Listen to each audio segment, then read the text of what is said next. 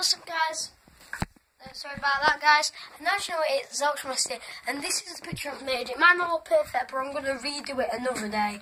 But yeah, I should get into it. So this is going to be like my YouTube. Like, when I get older, if I'm famous and I can make my own t-shirts like Joey and the slogan on a Jacksepticeye, this is going to be the t-shirt. So yeah, I'm just zooming in right now. So it says so there's three Z's right, there's one here, there's a little two here, this stands for zelchamaster. So a big Z standing for zelchamaster, two little Z's that stand for zelchamaster, and then just a blue t-shirt, but they're in red.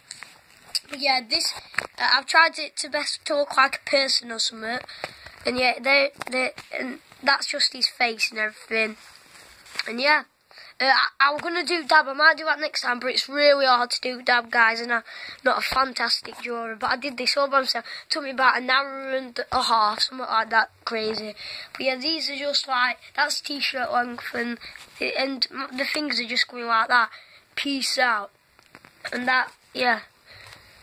But yeah, peace out. I did it in black because you couldn't see the thumb and all that.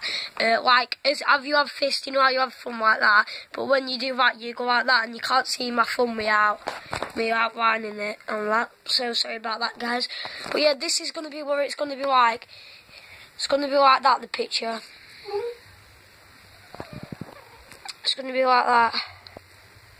But yeah, I know my arms are quite big on it. Actually, it'll be like that. Yeah, we want to get that red bit out of the way. It's going to be like that. But yeah, guys, thank you so much. You know, just showing you.